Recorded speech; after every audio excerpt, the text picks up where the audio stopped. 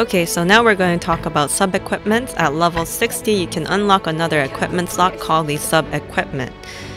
You're going to first want to get this quest first from Iris. And Syria will tell you about the secondary equipment. It's unlocked when you do a quest at level 60, and it will unlock an additional slot in your inventory, as you can see there. So it will increase different stats.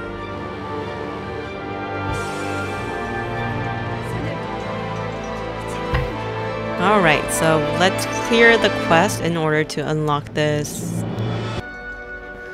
So the first part of the quest is defeating the Martel brothers once at the Midnight Assault map. But you're going to have to defeat this in the expert or higher level difficulty for it to count towards your quest.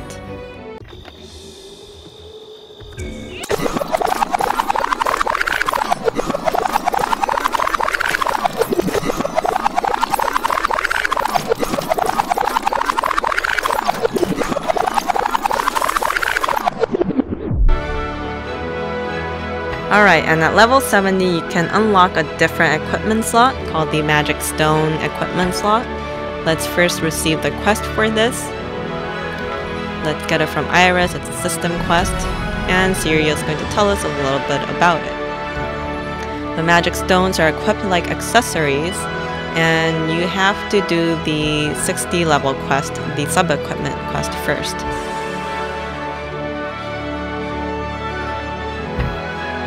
So once again, for this, we do have to complete a dungeon. We have to defeat Admiral von Burman once on Runaway Westbound on expert or higher level difficulty. Apart from completing the dungeon, you will also be required to have a few materials, such as white cube fragments, red cube fragments, nihilistic demon stone, and a little bit of gold. Syria can convert 5 clear fragments for 1 colored fragment of your choice, so if you're low on colored cubes, you might want to convert them through Syria. Nice.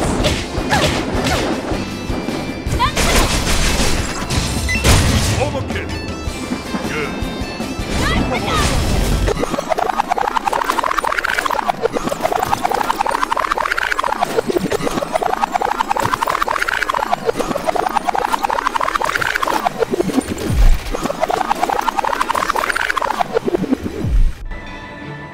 So after clearing that dungeon on expert or higher level difficulty, and once you have all these items, the gold, the fragments, and the demon stone, you're going to be able to finish the quest. And there we go, we have the magic stone equipment slot and the sub equipment slot unlocked.